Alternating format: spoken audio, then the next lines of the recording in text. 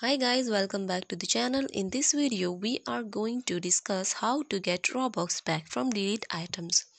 So guys, first of all, you have to go on messages and for messages you have to hit on this three dotted button. Here you will see messages. Just hit on it.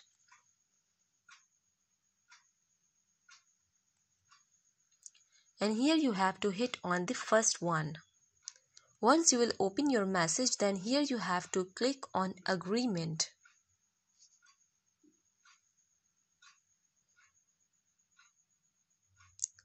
And now you have to click on agree and your request will be submitted. Or maybe it will take 7 days of time to getting back your Robux from delete items. So guys, this is how to get Robux back from delete items. Hope you will like this video. Thank you so much. Good luck.